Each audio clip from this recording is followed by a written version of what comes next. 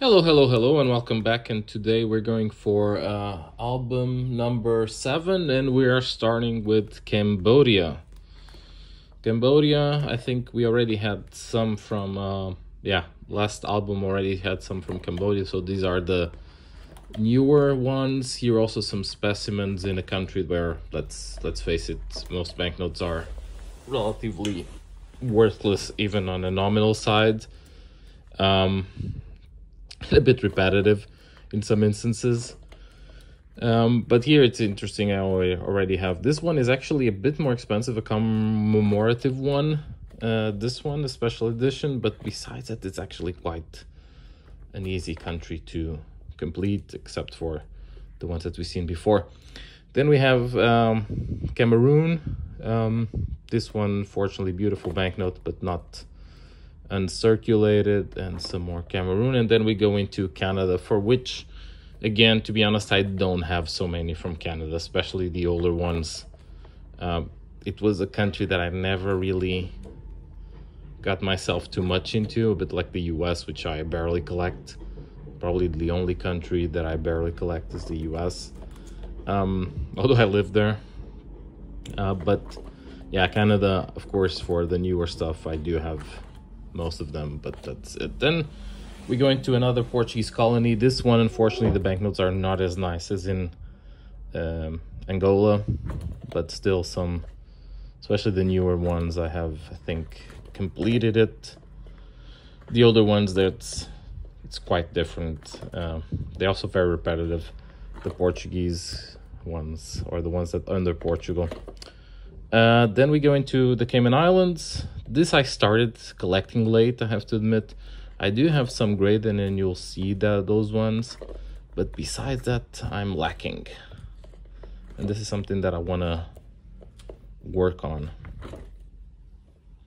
Then we have Central African Republic.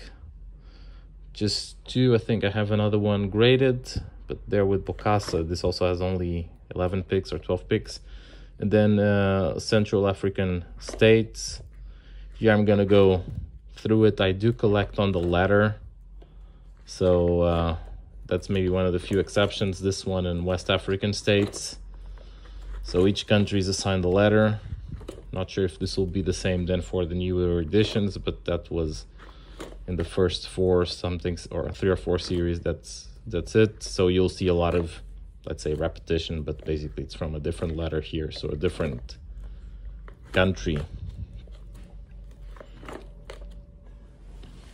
Actually, some of these I did get while I was doing audits in these countries. And again, these are the new ones, and I think these ones will not be country dependent. Also, I don't see any real letter here, but these is the new edition. I would say it's not like the nicest ones, look like the ones from Madagascar. But yeah, these are the new ones. And then we go into Ceylon, which I do have a few of them, but mostly the stuff already later in the 60s and 70s. And from them we go into Chad. Also not a lot of banknotes from Chad, and so I also don't have a gigantic collection of those. And then we'll finish this album with Chile. Here again, I was lucky to get some earlier Chilean banknotes. It's also one of those countries that older stuff, it's expensive, then it goes to inflation, 70s, 80s, so you get most of them quite cheap. And then you go into the modern stuff, which is, you know, dime a dozen, or at least you can get close to the forex value. And this Chile will continue in the next album, but no, it will finish here. So this is the latest series that I actually got in Chile, and here are some additions in the latest years of banknotes that I was missing.